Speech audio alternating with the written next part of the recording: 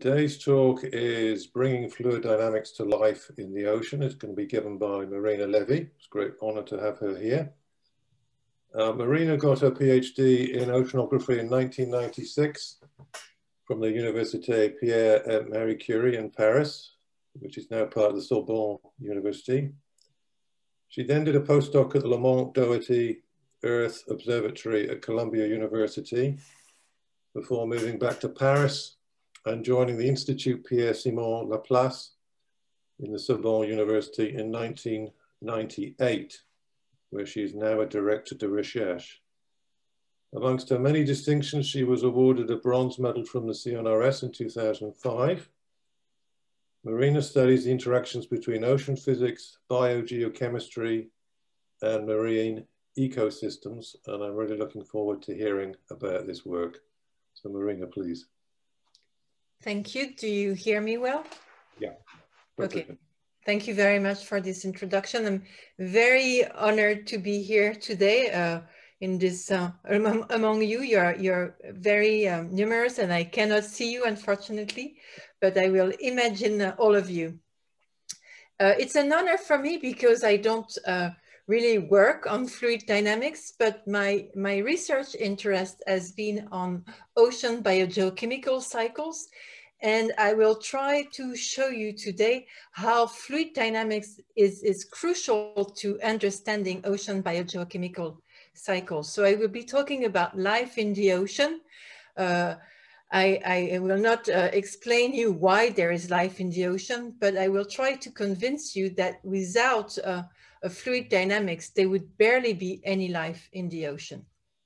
My particular interest over most of my career has been devoted to a specific class of fluid dynamics in the ocean over a specific range of scales, which is illustrated by this image here, and which ranges between 1 and 100 kilometers, which corresponds to the scales of instabilities at the surface of the ocean due to the instabilities of the currents, these eddies and filaments that arise from these eddies.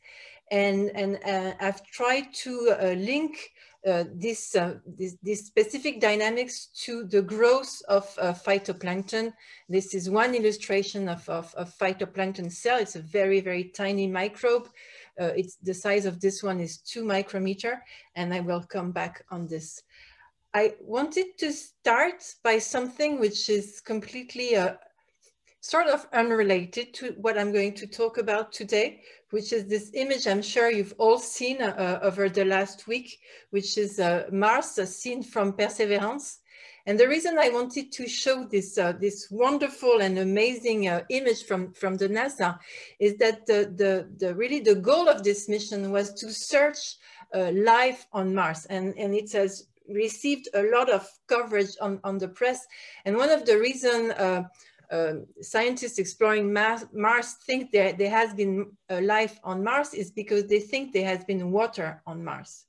But for us oceanographers, there has been another NASA mission which has been as important as this one, and that occurred 30 years back. 30 years back, there was the launch of this satellite, which was observing for the first time the color of the ocean from space. And you see here an image which was published in National Geographic in the December 1981 issue. And that was really as impressive as seeing Mars, because we had never seen the variation of the colors of the sea with such details. And what the color of the sea reflects is really the optical properties which are due to the pigments of the phytoplankton at the surface of the ocean, the chlorophyll, and the way they reflect light, gives an idea of their distribution. And you can see, and for the first time, we could really witness the interplay between the presence of this tiny plankton and the fluid dynamics, because you can clearly recognize some features here which remind you of the dynamics of the fluid. So let me just tell you a bit more about phytoplankton for those of you who are not familiar with this. So most of life, actually 90% of the living biomass in the ocean is in the form of these microbes, microorganisms, which are photosynthetic organisms. So they create organic material using light. And they're called phytoplankton, from phytoplant and plankton's wanderer. And that's the first link towards ocean dynamics and fluid dynamics, is that they are transported by ocean currents. They don't have their own motility. And what's important is that, and the reason why we study plankton is that they provide multiple services. They're important for climate. They take up CO2. They provide oxygen, and they also sustain the entire marine food web. They're eaten by zooplankton, which themselves are eaten by fish, and so they sustain the food web. So really, all life in the ocean, most life in the ocean, starts with this phytoplankton, which is like the most enormous quantity of organic material in the ocean.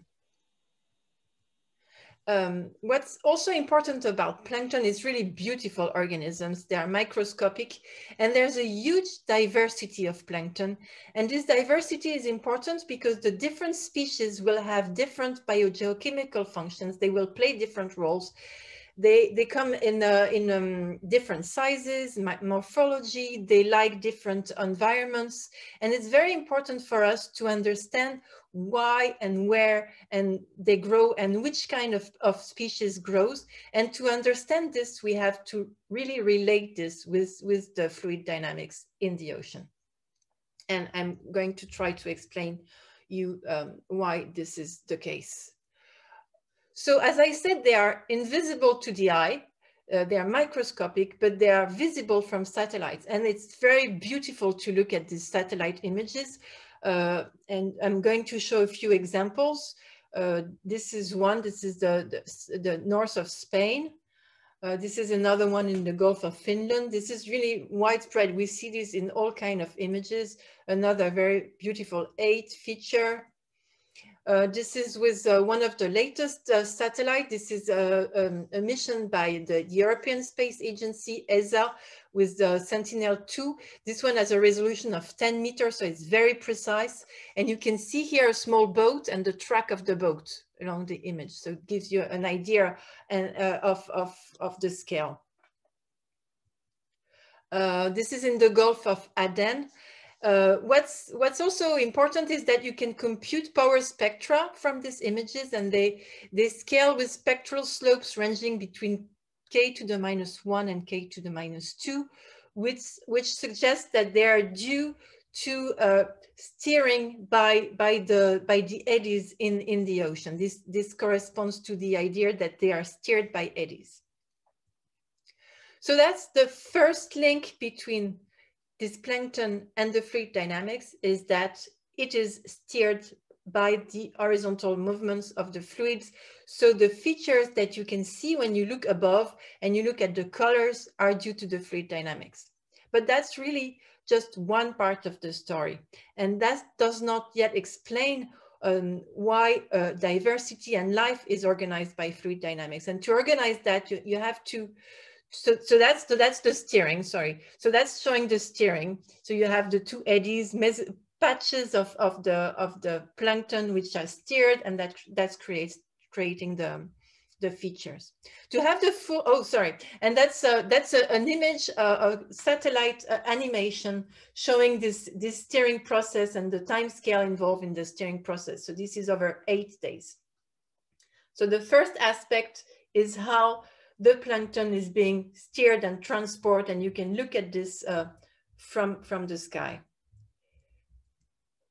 But one thing which is really, really important to understand what's happening in the ocean is the vertical dimension. And as I said, they are photosynthetic organisms. And if you look at the light profile in the ocean, light is being very rapidly absorbed. This is the first 100 meters of the water column. And there's barely no light below 100 meters. So which means that photosynthesis has to occur at the surface. But photosynthesis also requires inorganic nutrients for these bugs to grow. And these nutrients, they are not abundant at the surface, they are abundant below the surface. So you need both nitrate, nutrients, and light, but they are not located in the same depth horizons. So if we move from this image to a more complete image, you need nutrients and light to produce photosynthesis, which leads to phytoplankton. And phytoplankton is being eaten and they sink, and this leads to organic detritus, which are brought to the deep ocean. This is called a biological pump. And if you think of this pump as something like the material sinking, then you would rapidly exhaust all of the nutrients and you would not be able to have life a second time after phytoplankton dies. So really to sustain the cycle of life, you need to bring back these nutrients to the surface. And that's where fluid dynamics comes into the picture again by bringing the nutrients up. So what is very, very important are the vertical movements of the fluids, not transporting plankton, but transporting the nutrients, which are necessary for the growth of plankton. So you can see this is an animation of the ocean color. And you can see in blue, very big ocean deserts with very low biomass, and in green ocean forests with very high levels of biomass. So you see clearly that the distribution of plankton biomass in the ocean is far from being homogeneous. There's a great deal of seasonality. And what this reflects, the fact that there are deserts and forests, really reflects the fact that in some regions of the ocean, they are better connected to below than in other regions of the ocean. And in this ocean desert, in the subtropical gyres, the wind circulation induces what we call a downwelling. So the vertical velocities, the mean vertical velocities go down, and the nutrients are found very deep in the water column. And this explains why you have deserts. And on the other hand, in the forest, you have a mean supply of nutrients, which is very seasonal, which can be very seasonal and lead to these plankton blooms in other regions of the ocean. But so now I want to focus on a smaller scale, and so here this is the North Atlantic. I'm taking this very small box here, located in one of the ocean deserts, and I'm looking at phytoplankton in this small box. And you can see here a location where phytoplankton is more elevated than elsewhere. And you can see that it's not randomly distributed. It corresponds to a very strong temperature, surface temperature front in the ocean. And if you compare the value of phytoplankton over these fronts to the value away from the fronts over like an enormous amount of images. And this is what my student Clément Haek has done. So you can see this is a time evolution from January to December, that over the fronts in red, you always have more phytoplankton than in places which are not fronts. And I will explain why we get this. What Clément has observed is that not only over fronts you get more phytoplankton, but you don't get any kind of phytoplankton. You get specific kind of phytoplankton. And he's used a specific algorithm to treat ocean color images to find that over fronts, the kind of phytoplankton that are favored are these very big diatoms, which are better able to take advantage of a larger supply of nutrients than smaller phytoplankton, for which we don't really see an increase over fronts. So this result suggests that the fact that there are more phytoplankton over fronts is due to the fact that we bring more nutrients from below over these temperature fronts. I think a few months back, you had Baylor Fox-Camper talking about the circulation of the ocean and the submesoscale and frontal circulation. And this is really related to the kind of dynamics that Baylor has taken like 1 hour to explain. And it's related to the fact that over these fronts in the ocean, at the surface of the ocean. So this is a schematic of a front.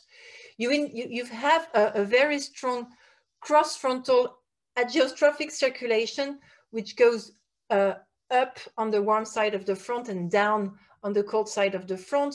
And this is associated with a strain, a jet at the surface. And it's really this frontal circulation that we believe creates these hotspots of phytoplankton and hotspots of large phytoplankton over fronts. But it's very difficult from observations in the ocean to observe the vertical circulation and the vertical velocities. So what we use mostly to be certain that they bring nutrients to the surface is that we've been using ocean models to derive the nutrient fluxes to the surface. So what are phytoplankton models, which I will be using in this presentation a lot? So phytoplankton models are in fact two models put together. The first kind of model is ocean circulation model. So they solve the Navier-Stokes equation with some approximation for the ocean over a grid, and these are the vertical velocities from such an ocean circulation model.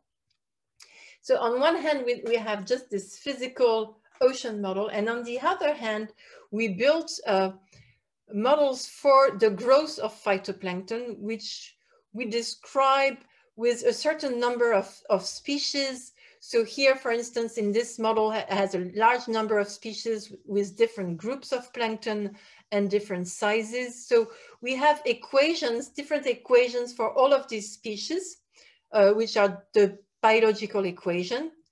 And the species, so T1 to Tn, they follow this biological reaction, and they also follow the transport equation. And so this is really what we are solving, and we are solving this for plankton and for nutrients, and we can derive the nutrient budgets in the upper layer of the ocean, which is what is important to us. So what's very important is to look at the nutrient budget. And this is one example of the nutrient budget by Takaya Ushida, very recent study in a model. This is his model of the Southern Ocean, where you can see these fluid instabilities, these eddies, and you can see here the time evolution against steps of the phytoplankton evolution, with a strong bloom of phytoplankton occurring here in October, November. And what sustains the bloom in his analysis is really the vertical flux, which is shown here, which is very strong in November. So you have a vertical flux of nutrients across this layer, the mixed layer, which sustains the productivity. And it's due to these very small scales here. And then there's another process which is the vertical diffusive flux in the mixed layer. But as you can see, this flux does not cross this layer. So it's just a vertical redistribution. So mostly the flux is due to these small scale instabilities. I want to show you another example which uses a fairly different model. So this model was using an ocean circulation model with a 2-kilometer grid. If now you move to a large eddy simulation model with a 2-meter grid, you can better resolve the scales in the surface of the ocean. And here again, I'm showing the vertical flux of nutrients over a front 2 or 3 days after a storm. This is a study by Dan Witt. And you can see again that over the front, there's a large flux of nutrient, which is going to sustain the phytoplankton bloom. And you don't see that flux where you're not over the front. So it really illustrates again the strong vertical circulation at the front. But what Dan has shown in addition to this is that there was also the vertical mixing flux of nutrients, which was enhanced 2-3 days after the storm over the fronts compared to regions which are more away from the front. So this is really highlighting how the different scales of the dynamics are important and are important to be understood to really be able to quantify how much nutrients is being brought, and because the quantity of these nutrients is going to really completely determine the quantity of life that's going to happen in the surface of the ocean. So this is what, just a summary of what I've just said, these active processes of bringing nutrients from the deep to the surface, which lead to the growth of plankton.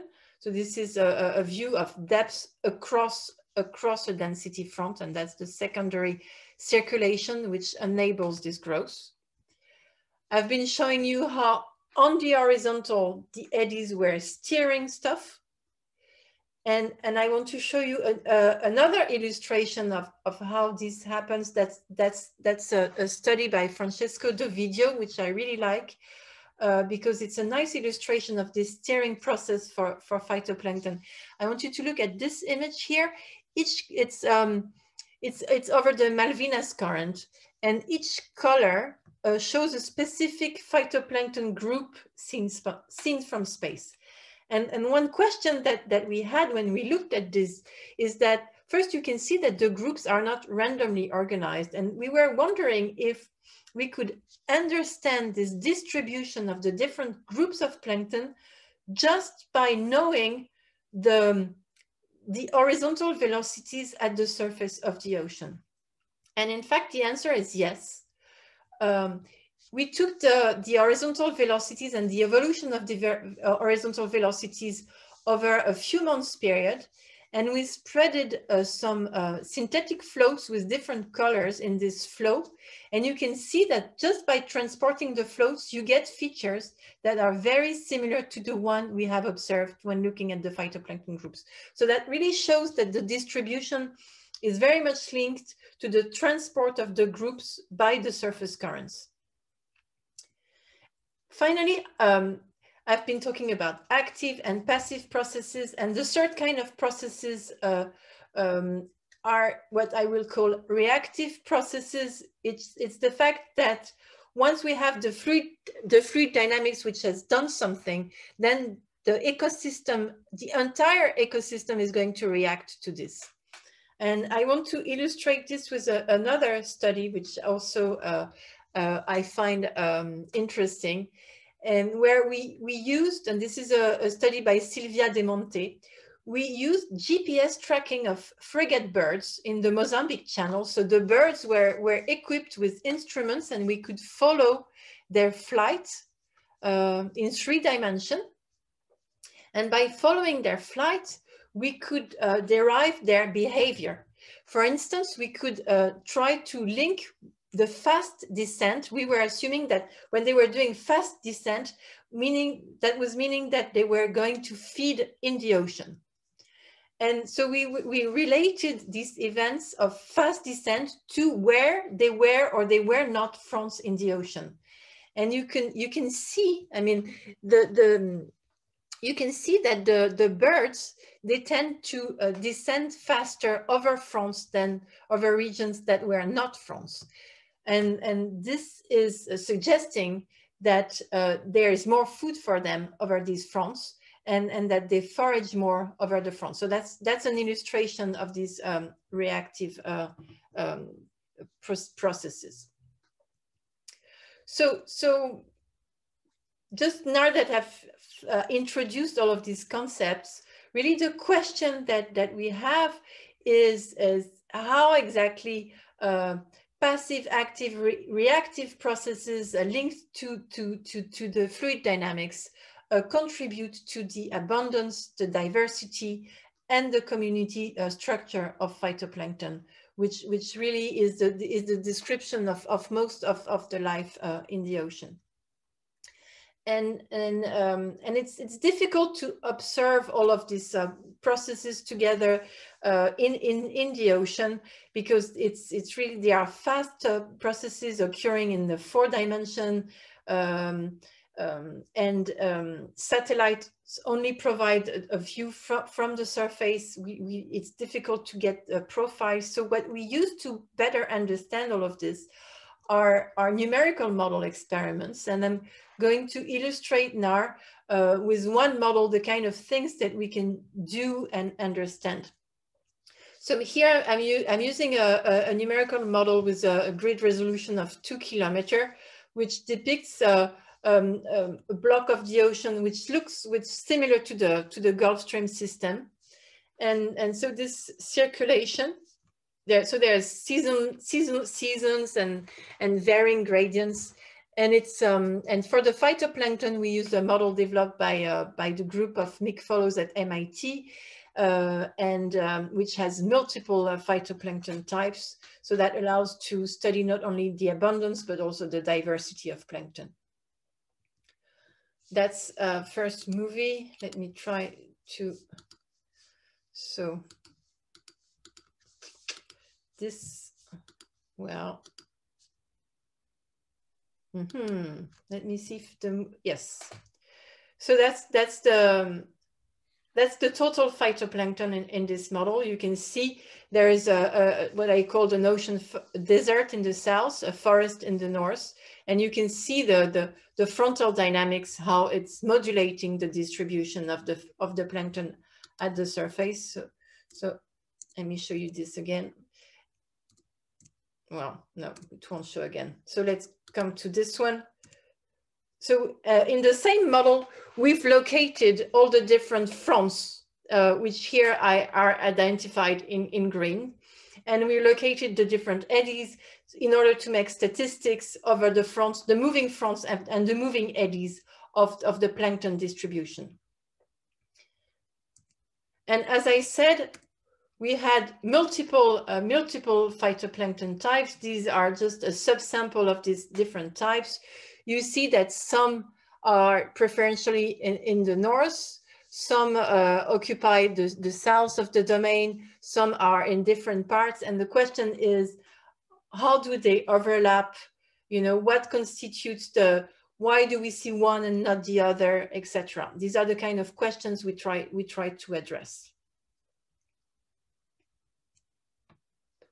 So looking at the phytoplankton distribution over all of these fronts, this is in this model going from January to December. In black, we have the time evolution of in the ocean deserts. This is focused over the ocean desert for a specific group of plankton, which corresponds to the diatoms I've talked about earlier. And so you see that that we have more, and this is what we had expected, we had more diatoms over the fronts in greens than in the background or than in eddies in red. So that's really, as I said before, an indication of active processes. This is a strong indication that nutrients are brought to the surface along these fronts. But another important result is that not only we have more phytoplankton over the fronts, but also we have a larger diversity of plankton, more different types of plankton over the fronts than in the background. And this is true all year long. So this is the Shannon index, which is a measure of how many different types of plankton you find at the same place at the same time. And so the question that we had is whether this could be explained by steering and passive processes of mixing of the different types. So to address this question, we used a phytoplankton model with thermal niches. So what are thermal niches? If you look at an instantaneous snapshot, each of the color here is one specific group of plankton and where it dominates. And you can see that each specific group of plankton dominate in different niches, which are well separated. So we use this model where each place in the domain is dominated by one type, and asked whether horizontal dispersal due to the movement of the fluid could explain the variability in the distribution of diversity. So to do this, we conducted a series of model experiments with less and less dispersal. So to decrease the level of dispersal, we considered a full experiment with the total movement of the fluid, and then we restricted the movement of the fluids seen by the plankton. First, we averaged things over coarse grids. So we removed all of the eddy scales. Then we removed the horizontal movements and kept only the vertical movements. And then we had another experiment with no transport at all. And we looked at how moving from experiment number 1 with the maximum level of dispersal to experiment number 4 with the minimum level of dispersal, we would affect the diversity of plankton. And we find an interesting result, which is that with increasing level of dispersal, we would increase local diversity, but decrease global diversity. So what does that mean? I'm going to show you a schematic to illustrate this. So you can see this situation as being the low dispersion case. So in the low dispersion case, each phytoplankton identified here by one color has one specific niche. So we have a large number of niches, and the niches, they don't come on top of each other. They are well separated. When you add dispersion, what happens is that you start mixing the niches. So the niches get larger, but at the same time, you see some of the niches, they disappear because the different types, they cannot outcompete. So there's like this competition between mixing of species and can I, as a plankton, survive in this mixing environment? And so what this experiment suggests is that the passive processes, this dispersion, they increase the ability for local coexistence, but at the expense of global diversity. So next, we digged a little bit deeper into understanding the structure of the ecosystem, and this is a study by my student Ines Mongold, where she used a slightly more sophisticated plankton model, which is a model which was defined by Stephanie Dudkiewicz. In this model, each phytoplankton have different growth rate, and the growth rate, they depend on the size of the plankton. So typically for the diatoms, the small diatoms have a larger growth rate than the large diatoms. And this is the distribution of phytoplankton growth rate in this model. So in light blue, it's in the background, and in dark blue, it's over France. So you see there's the different plankton have different growth rates. So here we have phytoplankton, small to large, coccolithophores, small to large, diatoms, small to large, dinoflagellates, small to large. We see and we see small differences between France and non-France. And in the next slide, I'm going to focus on the differences. If you focus on the difference, what you see is that over France, what you get is more diatoms, which is already what we had seen, but it's that the largest diatoms benefit the most for this increased input of nutrients.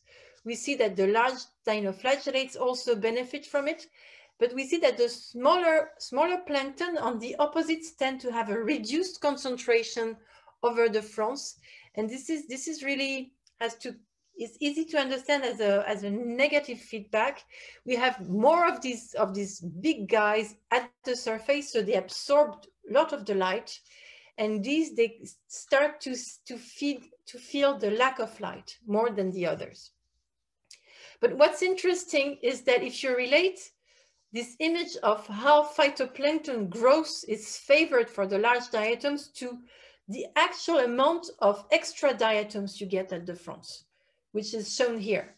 So if you look at the abundance of these diatoms, you see that the largest diatoms, they have the largest growth rate, but they are not the ones that are the most abundant at the front.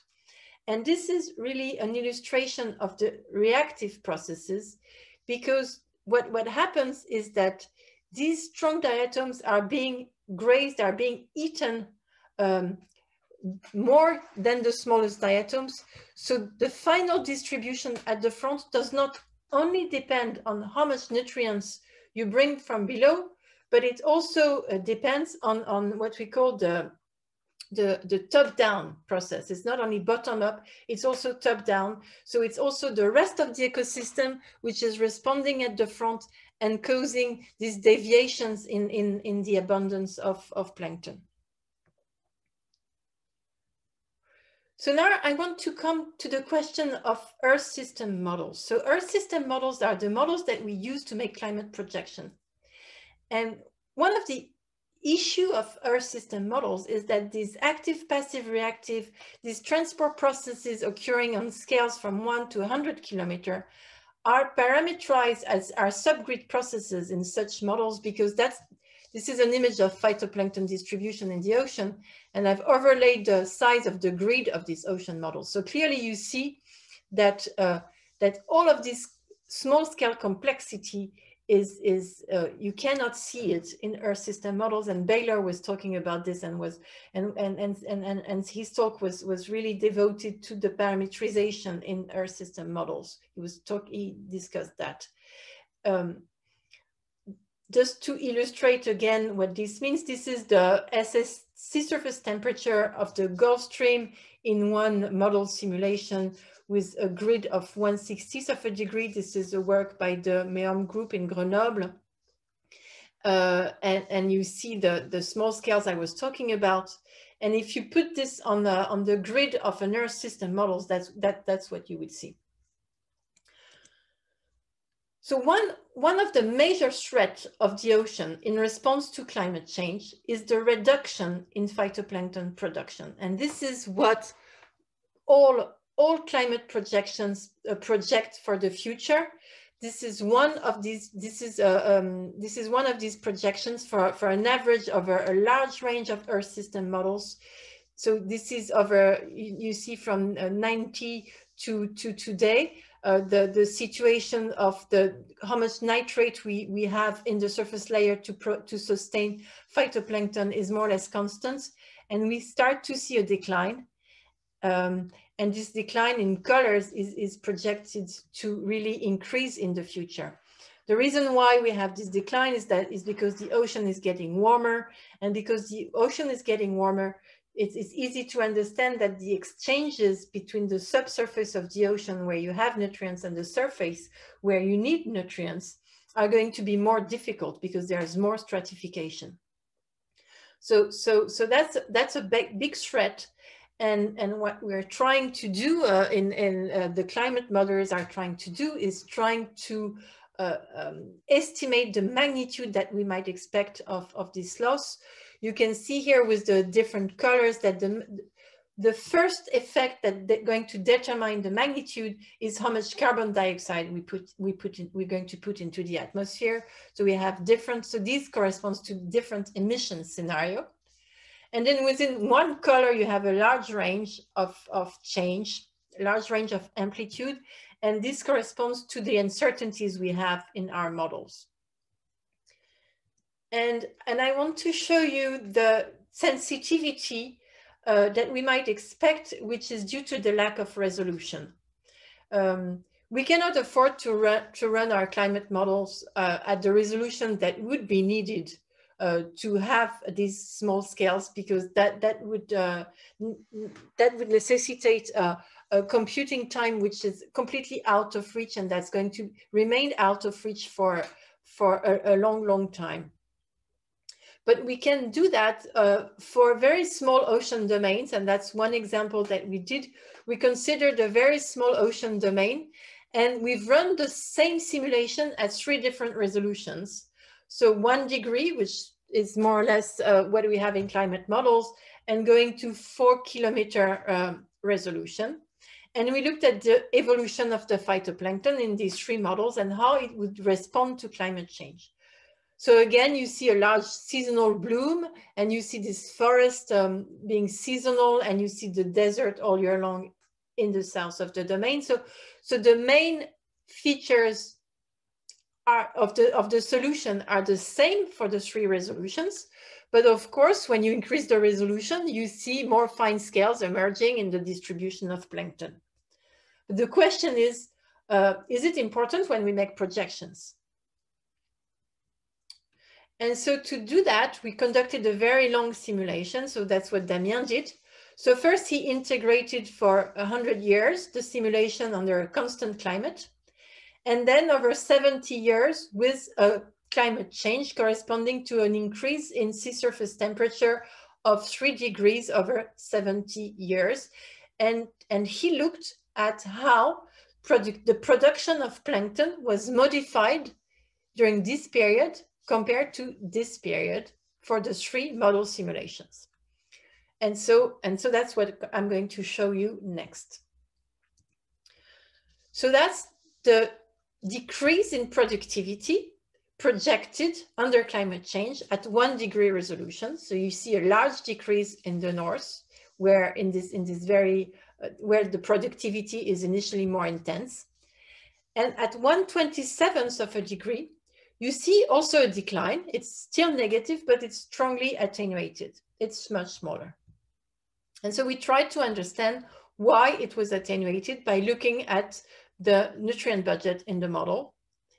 And by looking at the nutrient budget in the model, we could understand that the primary production in this place of the ocean, so that's basically north of the Gulf Stream, was mainly sustained by what we call a nutrient stream. So it's the supply of nutrients from the south, and a little bit of vertical mixing, which was bringing it up to feed the primary productivity. So at 1 degree resolution, this nutrient stream was really very strongly attenuated, which caused a very strong decrease of productivity by the order of 30%. But at higher resolution, in fact, the circulation was different, and the change in circulation was different. And therefore, the nutrient stream was much less attenuated, which resulted in a reduced attenuation of primary production. So that's the last study I wanted to illustrate, and I'm going to come to my conclusions. So really, I wanted to. I mean, for me, it's been a pleasure to be with you today because I wanted to show you how important what you're doing, what everyone doing in fluid dynamics is for us interested in life in the ocean. We cannot understand life in the ocean if we don't have a good previous understanding of the flow in the ocean, of the instabilities of the flow in the ocean, of how we can model them, incorporate them in numerical models, in how we can observe them in situ. And so really the no flow, no life, it really means that to understand life in the ocean, to sustain life in this aphotic layer of the ocean, we need to understand how the flow brings the bugs around, and also how the vertical flows bring nutrients to the surface. And this occurs over a very wide range of scales. I've focused my presentation on the scales of fronts because I think they're important, but there are other scales that are equally important. And so these frontal flows, which have scales of 1 to 100 kilometers, and 1 to, on the vertical, it's more on in the range 0 to 100 meter, with time scales between 1 day and 1 month. They are very important for phytoplankton growth, for phytoplankton diversity, and for phytoplankton community structure. And therefore, they're important for the entire food web. They're important for biogeochemistry, for biogeochemical cycle, for the cycling of carbon in the ocean, in the Earth system, for the cycling of oxygen in the Earth system. And we still have progress to make in many different aspects, of course, to understand the system completely. One aspect that I've highlighted is the parameterization in Earth system models of these frontal flows, which are not yet completely satisfactory, and they lead to a large uncertainties in the magnitude of for instance, the magnitude of the projected marine productivity decline with climate change, which is a very crucial for us and for the living of such large populations depending on marine resources. Thank you very much. Great. Thank you very much, Marina. That was a fascinating talk.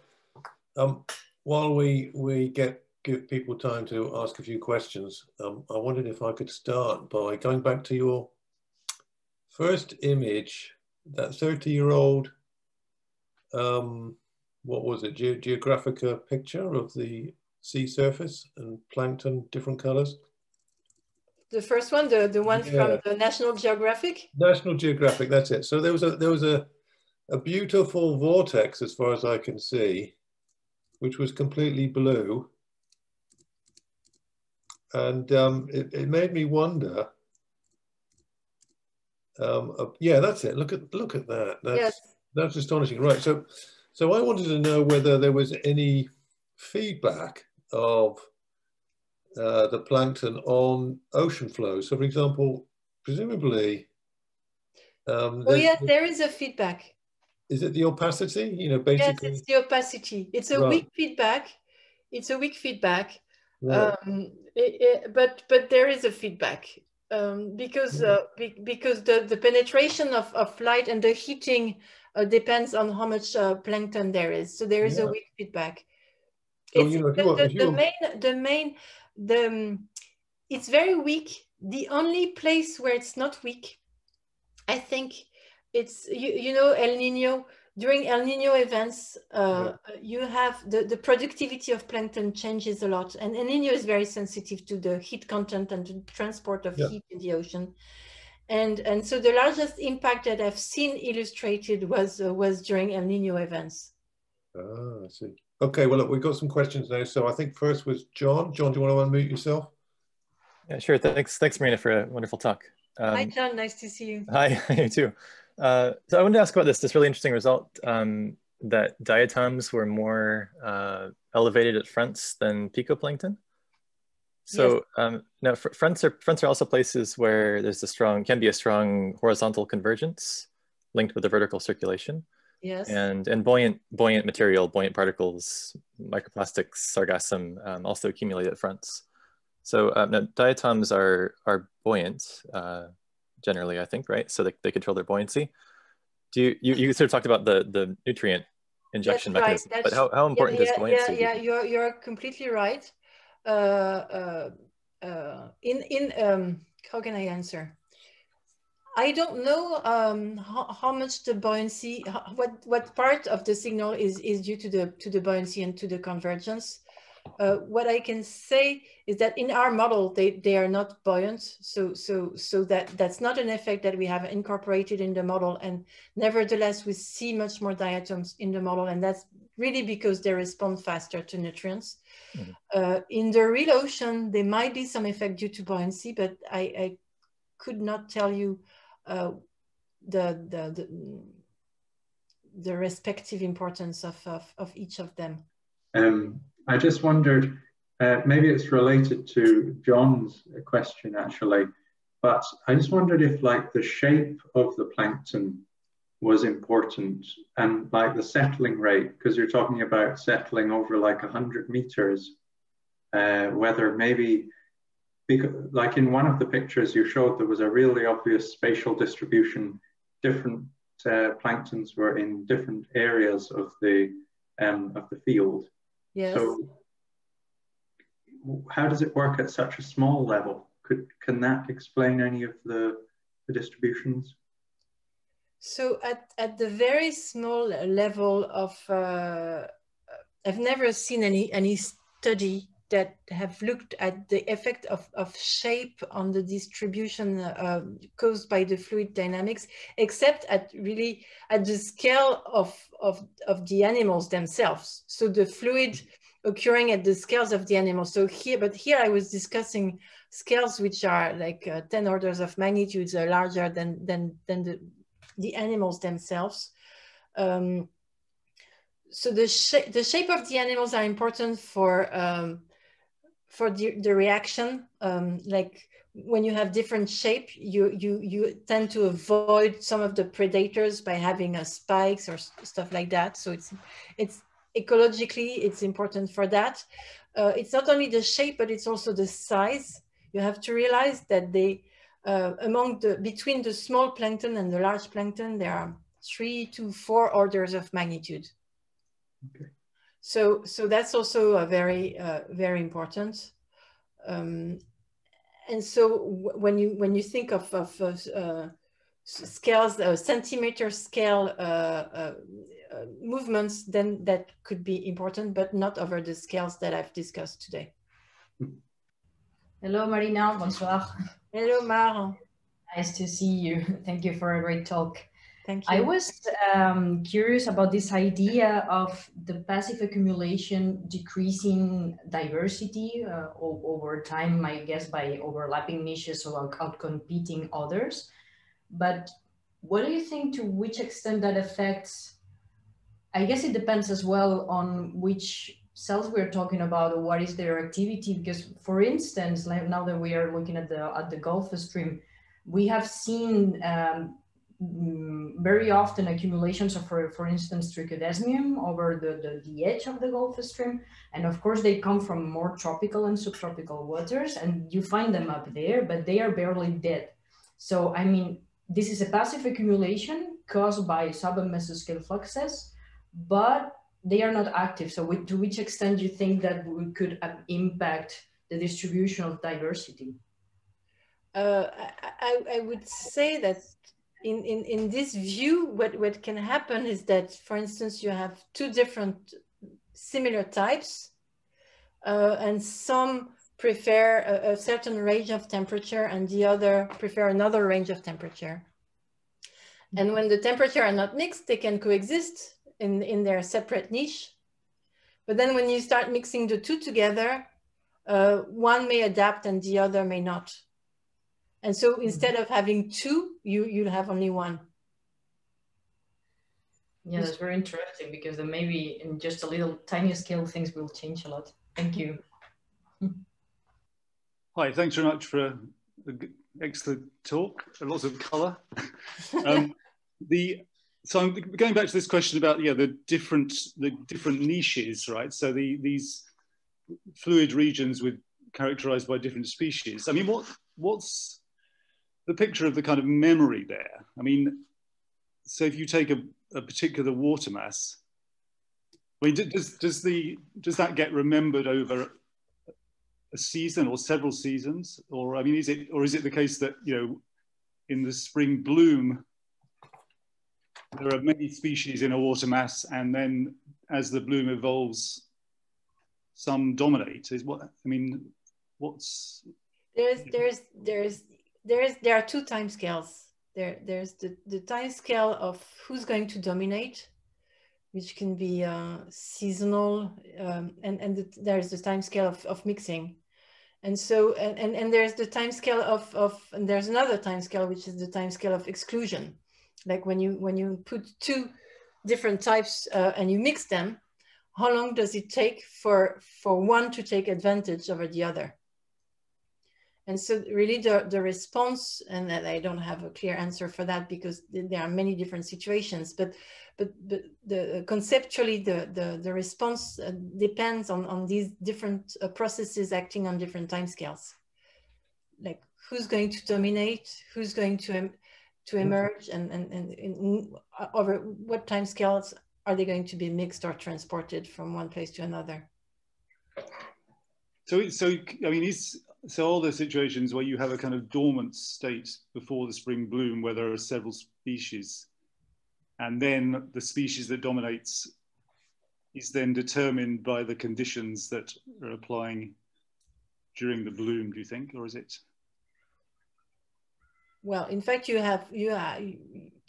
dormant state means you have less biomass, but doesn't mean you don't have biomass. So yeah, sure. Yeah.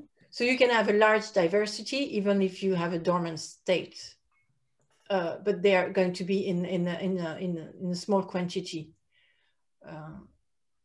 So they are the diversity and the quantity are 2 different things.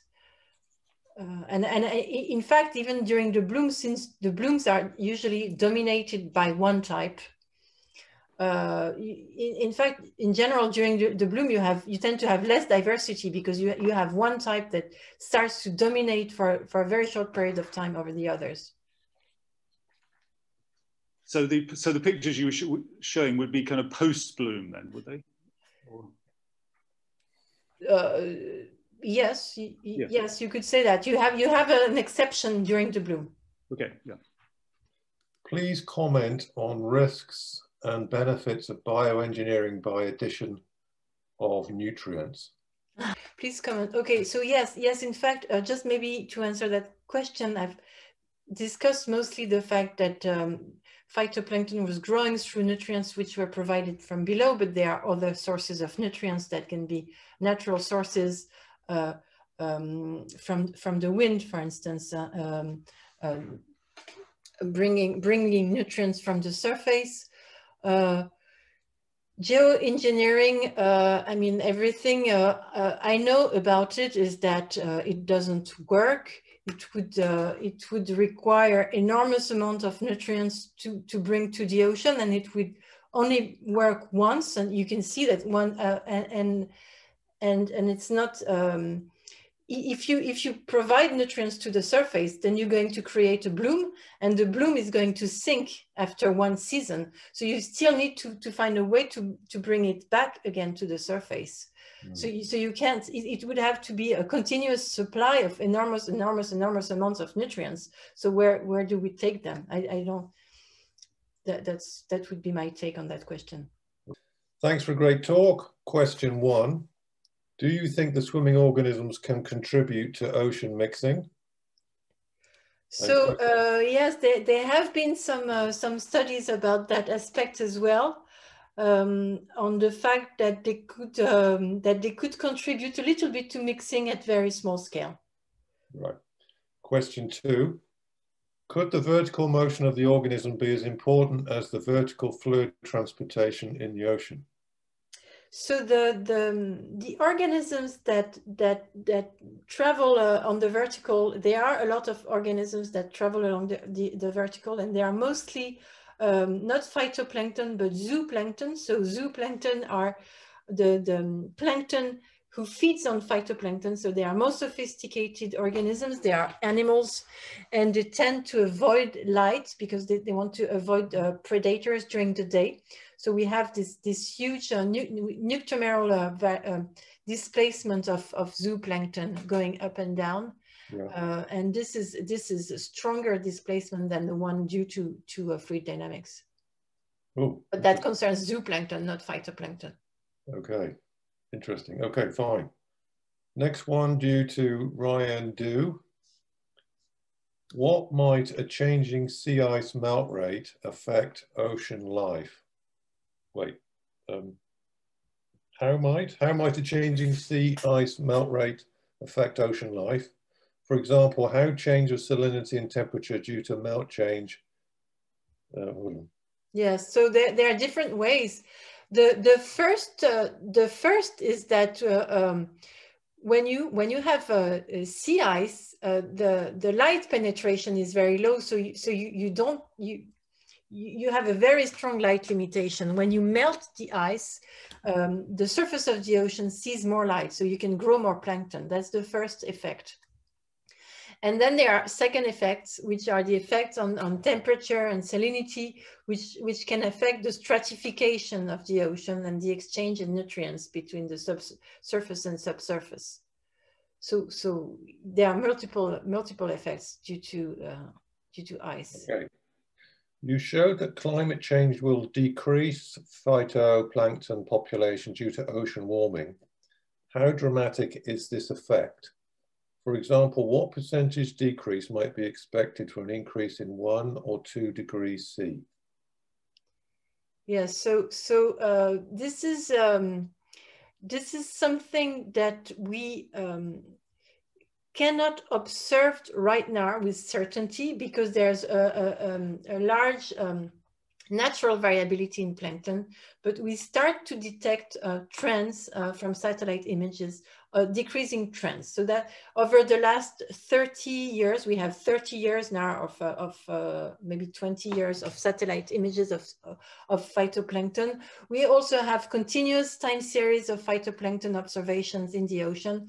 And this continuous time series also suggests that we have already experienced a decrease in the abundance of plankton. And then we have these Earth system models which project a further increase in the future along the 21st century on the order of minus 10 to 20%. And as I said, the rate of change depends very much on the emission scenario, and therefore on the increase in global temperature and sea surface temperature. So it's between minus 0 and minus 20%, I would say. Again, any comments about the variation and evolution of phytoplankton by genomic analyses? Are there commercial efforts to engineer phytoplankton by directed evolution? So we have there's been in 2015, I think, the Tara expedition has gone around the world, and this has led to a special issue in Science, and they've measured through a genetic analysis the huge variety of plankton in the ocean. So that's definitely an emerging research avenue, which is very important, which is using these techniques to explore the huge and unknown diversity of plankton in the ocean. There still are a very, very large part of the plankton and of the small plankton which are unknown. This is from Karen Bondock. Thanks for the great talk. Since viruses are the most abundant entities in the ocean, is there interaction with phytoplankton included as a parameter in the reactive process of the model?